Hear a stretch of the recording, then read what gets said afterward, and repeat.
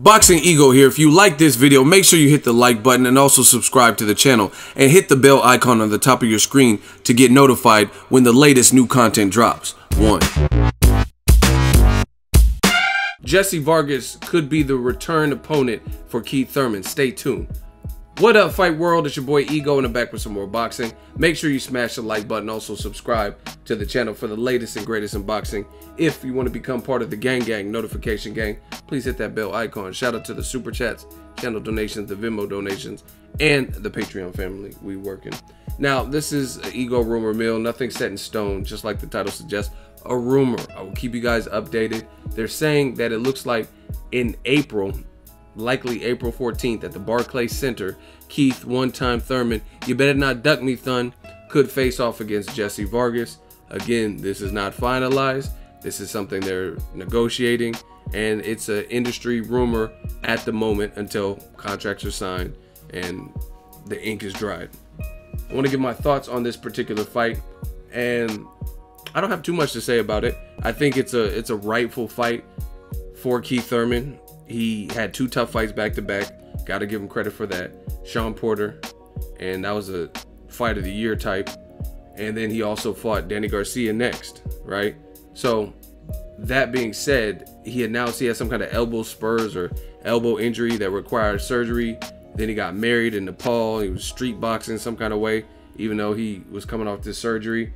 And bottom line is he hasn't fought since March 2017. So by the time April rolls out, he'll have been out of the ring at least a year. So I don't have a problem, because I am realistic with Keith Thurman, all things considered, coming back off an injury. You got to see how that works, and coming off a year-plus layoff, if it happens April 14th, to fight a guy like Jessie Vargas. Jessie Vargas, we know his wins, we know his losses. I think Khabib Nurmagomedov really beat him, but they gave him the win. Pacquiao obviously beat him. Bradley obviously beat him, but he did give Bradley that scare in the 12th round. So Jessie Vargas he's a fighter that you got to bring your A game each time. If you don't, then if you overlook him or underestimate him, you could run into problems. But Keith Thurman should definitely be the favorite. He's the bigger. That might be equivalent in terms of height or so, but he's the bigger puncher at welterweight. More devastating wins at welterweight, stuff like that. Better name wins at welterweight. He has 2 belts, but like I said, the timing is perfect. The timing is perfect because he's coming off a long layoff.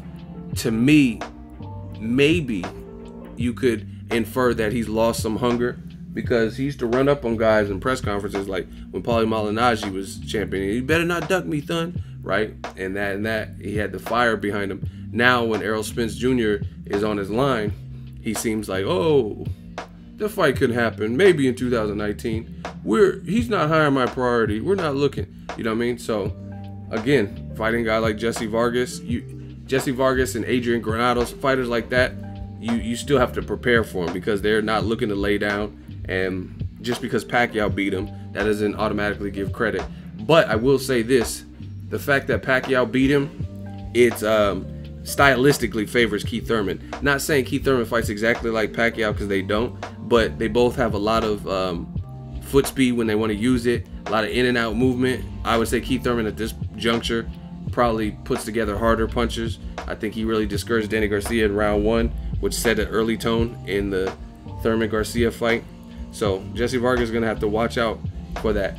But the good thing is Jessie Vargas is, like I said, he's a veteran. He was with Mayweather Promotions, was with Top Rank. Now he has this deal with Al Heyman. He just had to win over Aaron Herrera, and he knocked him down. So that ended his dry spell of a long layoff. So very similar to Deontay Wilder versus Luis Ortiz, another fight they're trying to put the month before this in March at the BARCLAYS. Showtime is getting busy. Al Heyman, premier boxing champ. What about all this, the demise of PBC and fighters need promoters and all this shit? If this is the calendar, they're putting together some good fights. I'm already hearing about Danny Garcia, Brandon Rios. Whether you rate that highly, again, same situation. Garcia ain't fought since March, and you know what I mean, he's probably looking to bounce back off of a loss with not an Errol Spence Jr. type. So again, I'm realistic. I don't have a problem with these fights.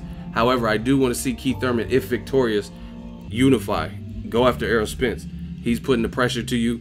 He's on every interview, Breakfast Club, Sway, internet, any kind of forum he has. He's saying he wants to fight you. So that's what the champion should do. I have no problem with Keith Thurman off of a layoff coming back and trying to, you know what I mean, test some things out. And like I said, Jessie Vargas is a good opponent. To my knowledge, I can't think of a time where Jessie Vargas actually got stopped. Pacquiao didn't stop him. And also Josecito Lopez, Tim Bradley, Khabib Nurmagomedov, none of these guys stopped him. So if, in fact, Keith Thurman could stop him, that would be a big statement coming off a long layoff. If he can beat him convincingly, same thing. Because, like I said, Jessie Vargas, he's not going to go easily, no matter where you rank him. So I think this is should be a fan-friendly fight. Keith Thurman should be the favorite, but you can't count out a guy like Jessie Vargas. Another thing with Jessie Vargas to me is I think when he's up against better competition, I think his performances are probably better. Like he had that miracle moment in the Tim Bradley fight, not really in the Pacquiao fight, but Pacquiao. So I don't know. I just would say he knows he's not fearful. That's for damn sure, because before Golovkin beat Kell Brook, Jessie Vargas was down to fight Kell Brook. This is when he was undefeated. So I know people that sparred Jessie Vargas, and they said he's a dog in there. So take it for what you want. That looks like it might be Keith Thurman's return fight, which is no surprise to me. You even heard Jessie Vargas calling out Keith Thurman and Errol Spence after. So looks like he may get one of the two people he's called out in recent memory. Drop your thoughts in the comment section. Make sure you smash the like button as always. Hate, comment, and subscribe. Till next video is Ego Sunday. So if you enjoyed this video and want more content like this on the channel, you can show your appreciation by going to the PayPal donate button or the YouTube support button, and you can donate any amount that you feel is equivalent to the value of this video. Much more to come. Thank you guys for your support. Boxing Ego, the future of boxing.